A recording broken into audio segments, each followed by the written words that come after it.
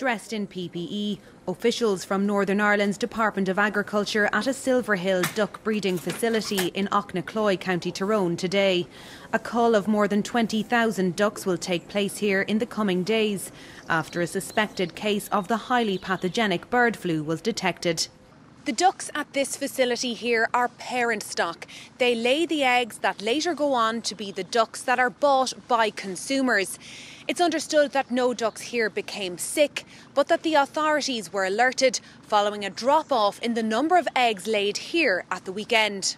There's now tighter controls on the biosecurity and movement of poultry in this area, pending further testing.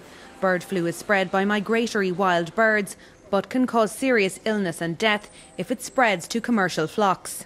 Poultry industry in Northern Ireland and in that area of Tyrone is huge, and if it's contained, they'll roll with it and move on, but it has to be contained. The potential of not containing it is frightening.